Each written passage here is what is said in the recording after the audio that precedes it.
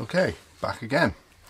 So what I thought we'd do this time is, now I'm going to sharpen this knife.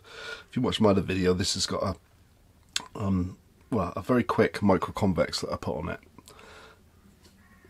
but now I'm going to sharpen it Scandi. So I'm just going to rest it flat on the bevel and sharpen it like I'm doing now, just flat on the bevel, proper Scandi. So I'm going to come up with a Scandi finished result, and then we're going to test it. So this is a lovely flat stone, so we should get our result. What I like to do is I like to go into all the marks right from the bevel. There's a lot of machine marks on the bevels. It's nice if you get rid of all of them. Usually they're a bit of quite persistent around the tip area, up around here, or in the belly, sometimes the tip. But it looks a lot better, and it's better to stroke. You don't get any of the paste caught on any of the marks. It's just like doing the job properly, really. And you can do it in several sharpens. So you can see that's how I'm going to sharpen it. So this is a best of 2000 stone. The reason I'm using this rather than the 1000s is this is dead flat. It's been it was flattened some time ago, and I haven't used it since, as you can see by the algae that's built up on this stone. So you can see I'm just going to sharpen it Scandi. So when I've finished, when I'm on the stroke stage, I'll come back. Okay, so I've sharpened this Scandi. Everything I've done so far has been flat on the bevel. So I've done a 2000 Besta stone, I did a 6000 Besta polishing stone, and then I did a bit on the 8000, and I've stroked this flat. So I haven't actually gone off the bevel yet. I've just done everything Scandi, i.e. flat on the bevel. But now I'm just going to do what I normally do, is because just to make sure that the edge is right. So I'm going to lift off the bevel so that you see exactly what I've done here. Yeah, there's no marks there. Thing is, I don't use a soft stroke, so really you have to do this just to be sure that you've definitely taken out all the serrations. Yeah, see, I got some marks. Yeah, serrations there. I don't know if you can see them. See that there, loads of little serrated marks.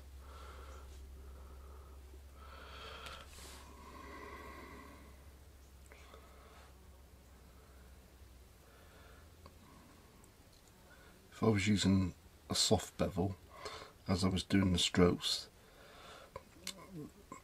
the stroke would spring up around the edge, and I wouldn't have these serrations. But the trouble is, you can wear your edge back very quickly that way. That's why I prefer to take control of everything and have a hard stroke and do that process myself.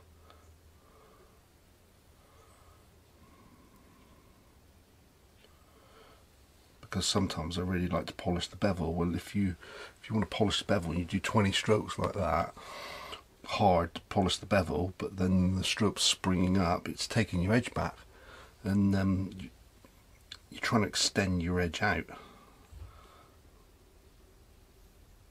not basically you're creating something akin to a micro convex, and it's very easy to get too convex near the edge, and then you got a knife that's not very sharp. Yeah, more marks coming out.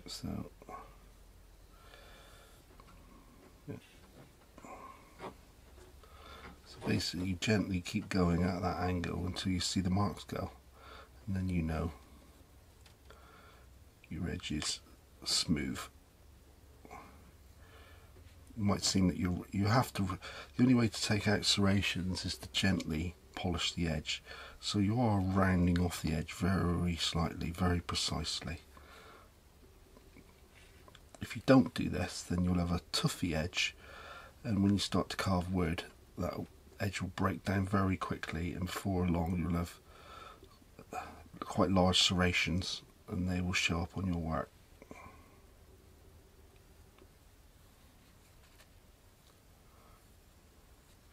Yeah, see, that's, I'll go flatten the bevel, get the stroke nice again, so I can look at this. This is the side that's got the problem. It's not a problem, it's, yeah, see, that's okay now. I think we're there. Right, just in what I've done. So that's you can see it's in a nice state of polish. Not perfect. Hang on, let me smooth. Take the paste off. This leaves a bit of a film, this paste, which is anti-rust, corrosion, so it's good stuff. So you can see the bevel. It's flat. It's Scandi. Everything's been done Scandi apart from what you just saw there on the stroke. So let's have a look at the sharpness in paper, and then we do our tests in some wood. That's superb.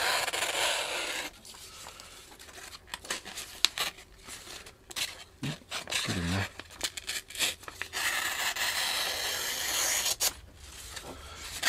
Got, I think, needs a bit more stroking.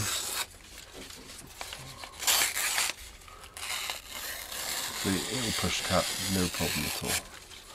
Better than our micro convex that we did.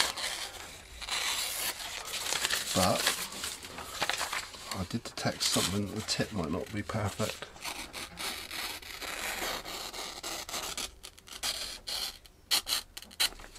More, I don't know. Seems pretty alright to me. I'll just do a little bit more. Oh yeah, maybe there is a little mark there. No, it might have been a bit of the paper.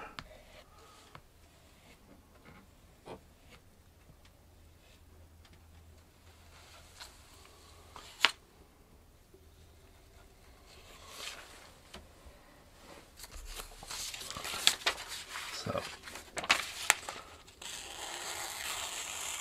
you can see that it will push cut. I'll just pull the paper there. That might be the angle, probably is the angle. Try that again.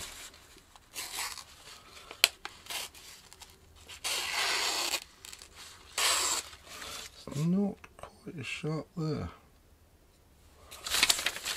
Try again.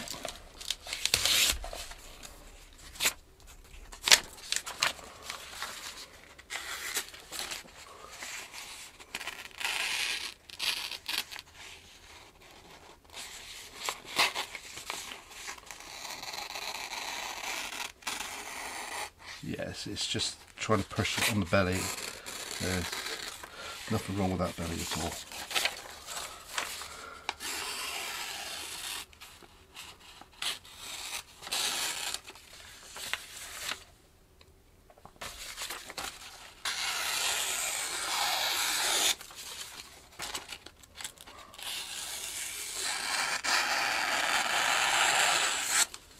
There, so you can see what it's like. So now,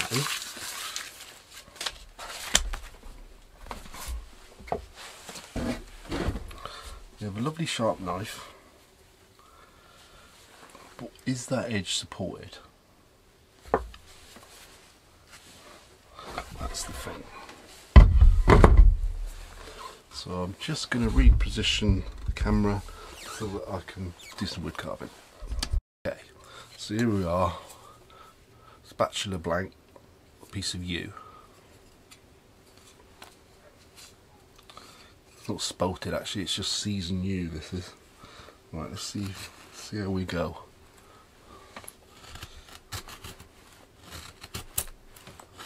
Yew is a hard softwood.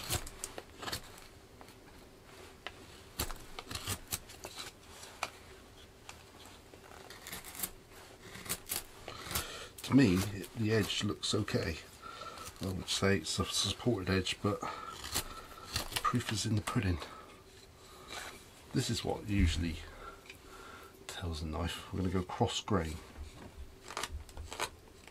If there's any weakness in the edge, this will expose it.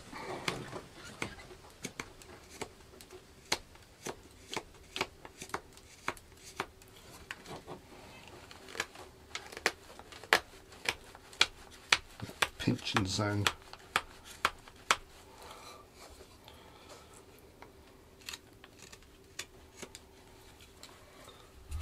Same here, let's shape these blades a bit.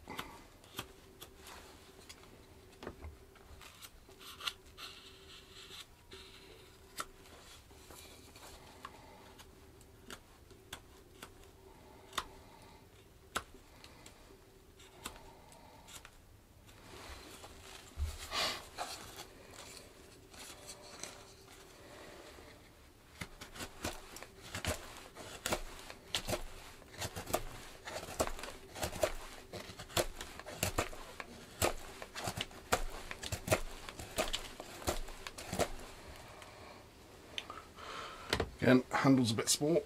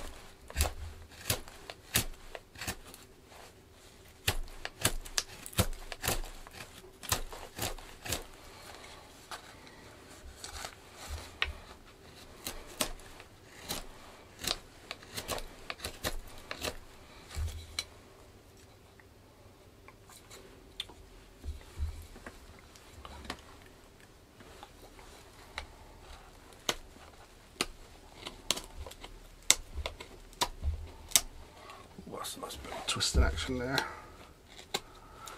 Nice little knot.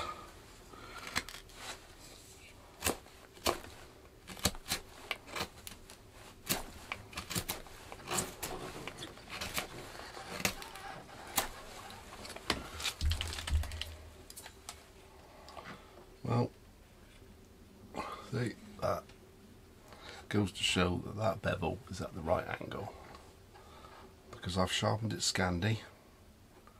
Let's have a look. I'll do a little bit more and then we'll have a look at it, but it looks fine to me. I can't see any visible lines. We'll soon see. Do a few more knots to be sure. This is a knotty wood.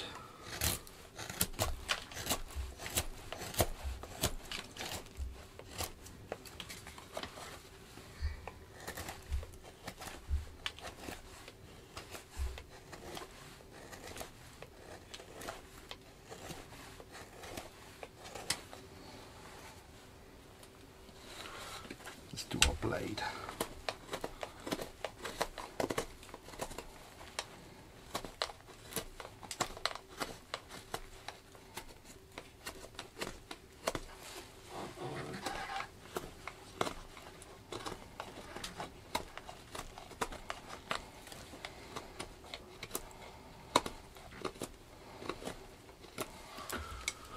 Right, so you've seen it do some work. There's no cuts in that, no edit. You've seen in real time what it's done. I'm not gonna slap it for coffee a minute. Ooh. Let's test again.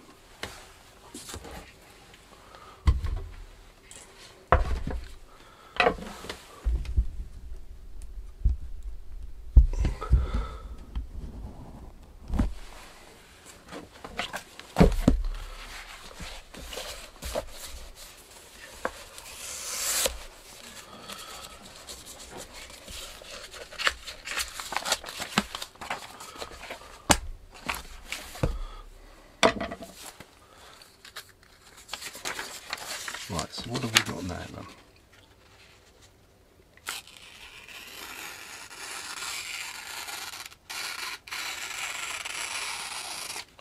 Can't argue with that. No damage there.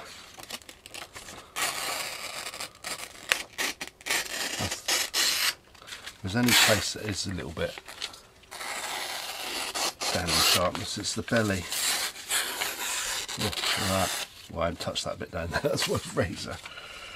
But yeah, so there's, so test again. So that's beautiful. I can push cut there, push cut there, push cut there, a bit more resistance there. Now on the belly,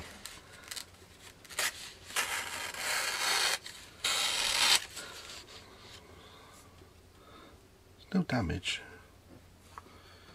Just not quite right there. Not quite 100%.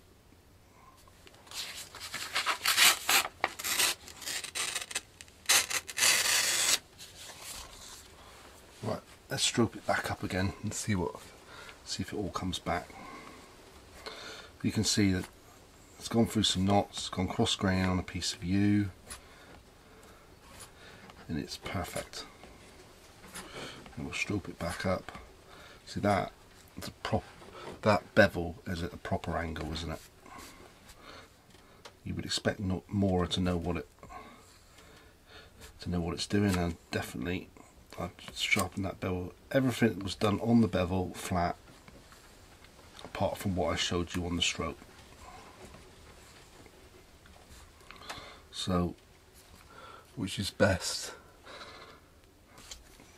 Scandi or Scandi convex? Well, actually, when it comes to Mora knives, I can say at least, the Mora Companion, the Scandi. There's no point in doing Scandi convex because you lower the sharpness a little bit with the Scandi convex.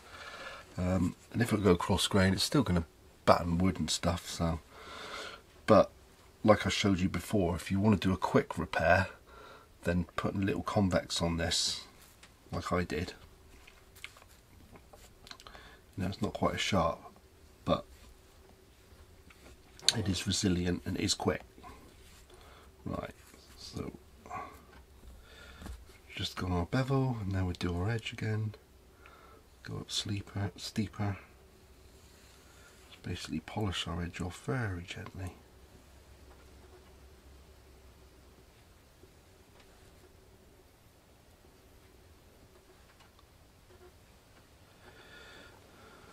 Because it's the apex that wears, it's the apex that gets the scratch pattern in it. That's the thinnest part of steel. That's the part of the steel that's going to wear, and it's going to lose its polish, and then the scratch pattern's going to get deeper and deeper until it, at some point you would say it was a micro serration. If you go past that, then it will become, you know, a mid-sized serration, then a large serration, blah de blah.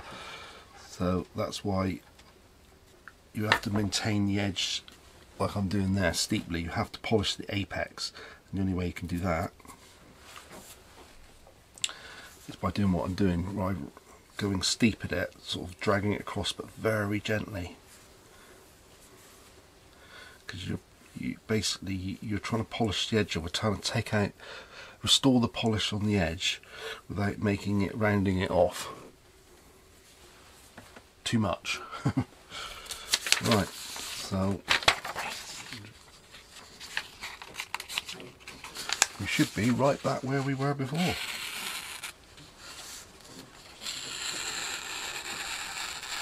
And that's beautiful, that way you can go through slowly like that. Yeah, see, there doesn't seem to be any problem there at all now.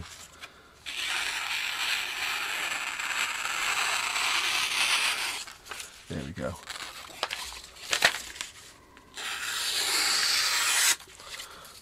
Without having to sharpen the other knife, I can tell you now, the best option for a Mora Companion is to sharpen it like a Scandi, because that is fine. And if you can go cross grain on a piece of yew, go through some knots, then it's obviously going to be fine for battening, because that's wood as well, isn't it? Unless you hit something hard. So yeah,